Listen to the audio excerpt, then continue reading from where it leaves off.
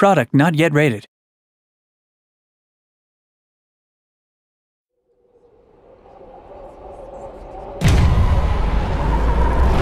I'm the creative director for Dead Space 3. And I'm the senior audio artist on Dead Space 3. We're going to take a look at our current single-player demo. Isaac! Carver, goddammit, give me a hand here! As the demo begins, Isaac Clarke finds himself on a ship called the Eudora, which happens to belong to this guy here who he's handing a welding torch to. The ship has just been nearly obliterated by an attack, and now they're trying to make their way off the ship. Carver, where can I find an EVA suit? Down that way!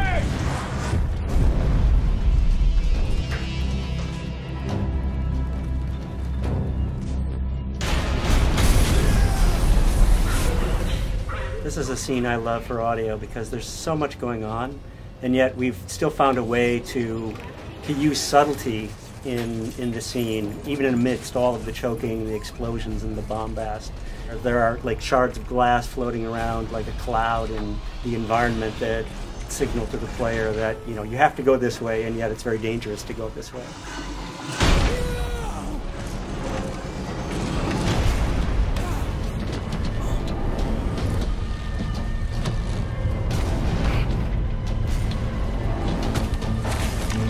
In this part, Isaac desperately is trying to get his spacesuit on in time. The clock is counting down and the ship is on fire. It's about to blow up.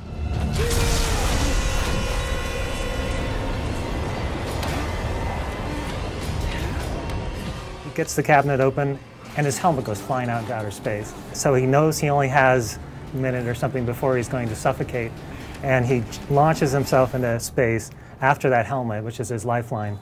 And he gets it just in the nick of time as he finds himself in the middle of the Eudora as it's flying to pieces. Guys, okay, I see it. Listen, find something to hang on to.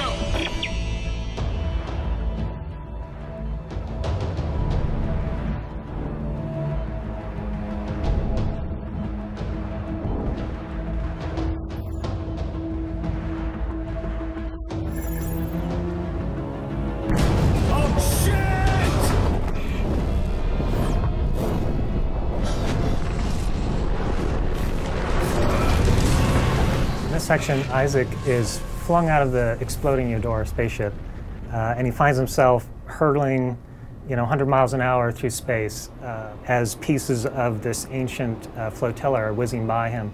And what this did is it gave us a really excellent opportunity for introducing the next setting for Isaac in the game, which is this derelict flotilla lost a long time ago in outer space. You've got Isaac, this little insignificant guy, flying through massive pieces of ship that are just tumbling left and right. We wanted to create an intense feeling of chaos for the player, so they just can almost not comprehend how much stuff is going on around them. And they're freaking out about which way they have to go, left or right, and as they're going, they're just seeing pieces of ancient history tumbling by. And very much so is kind of like the evolution of the Halo jump that we did in Dead Space 2 as well. I mean, sonically and gameplay-wise, there's so much going on.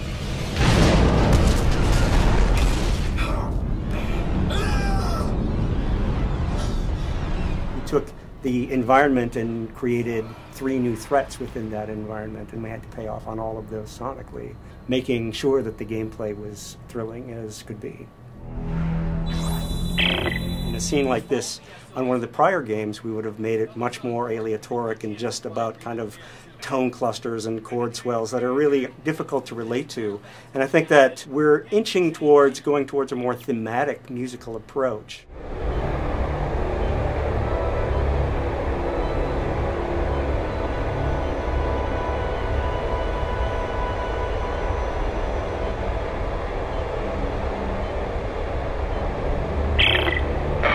Looks like the power's out everywhere. There's no way to activate the cargo doors. What about that door? It's got a manual crank. No, that's right. I'll see if I can get inside. In this section, Isaac is separated from the rest of his crew. He's run out of options. He had previously just been flying through space, and now the only thing left for him is to go into this derelict ship. It's his only hope of oxygen and some parts that he can scavenge and upgrade his equipment and somehow survive this event that's happened to him. Looks like I'm the first person to come through here in a long time. There's residual air. Tastes like dirt.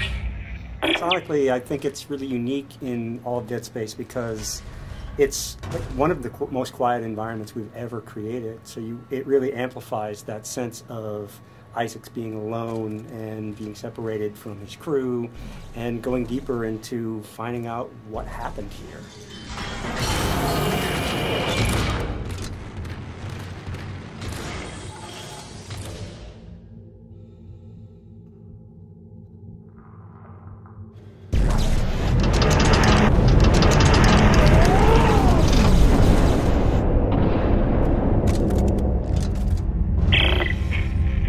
Hard to breathe, sir. How much longer? We're working as fast as we can. I don't know, Mark's really pale, sir. I can't stop the bleeding. Hey, Isaac, okay, meet me at the door. I can let you in from this side. Right there, now get in here. Give me a hand. Aye, aye, Captain. Hey, don't get cute.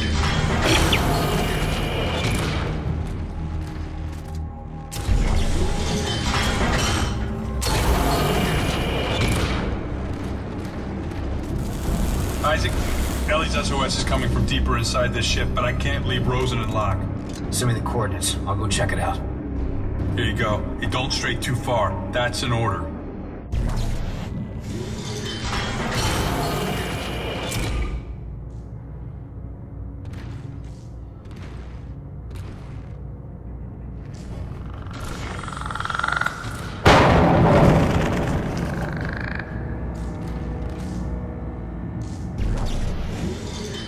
This is my favorite moment right here.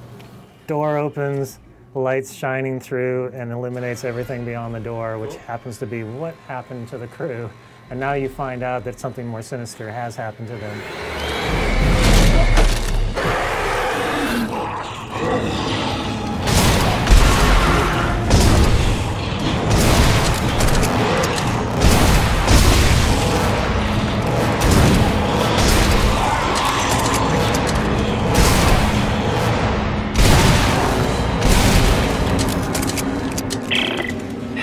Holy shit! What is it? What's going on? I just got jumped by what's left of the crew. What? No one could have survived out here for that long. They didn't survive.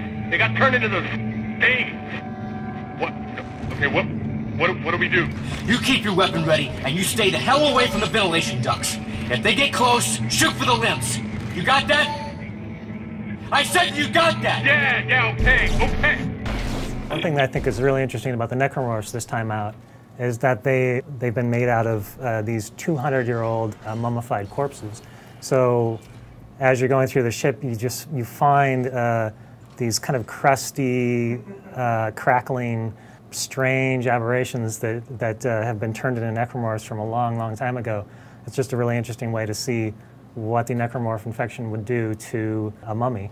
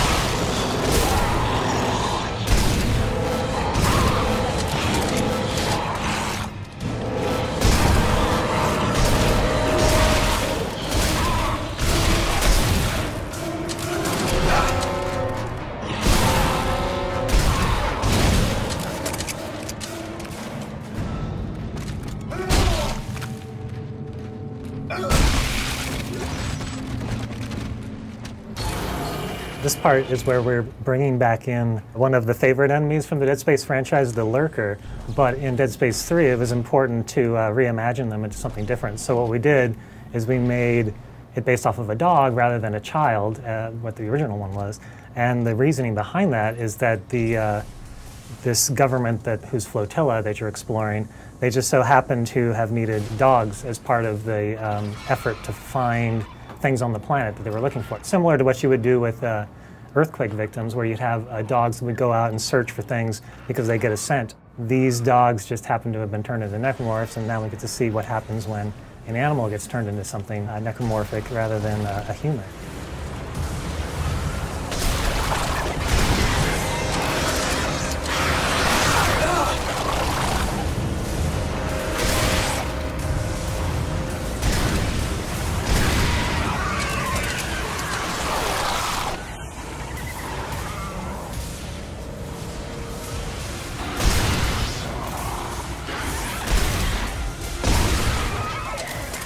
We're going to skip ahead to our favorite part of the demo, the generator room. There's a lot going on in here.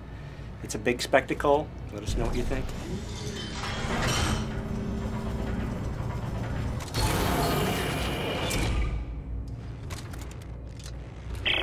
Norton, you there? Yeah, I'm here.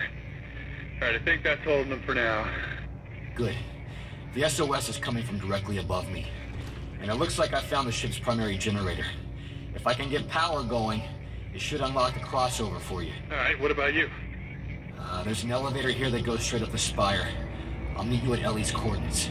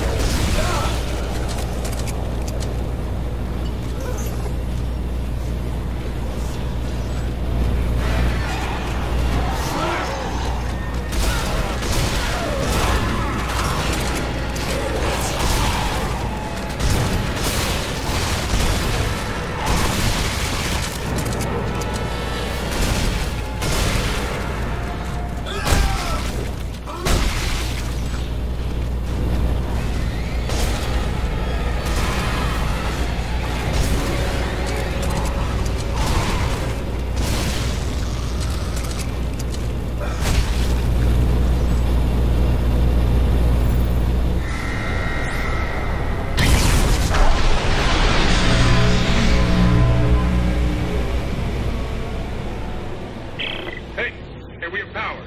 The crossover just opened up. Rosen, Locke will stay put. Isaac Carver will rendezvous at the Spire. Got it.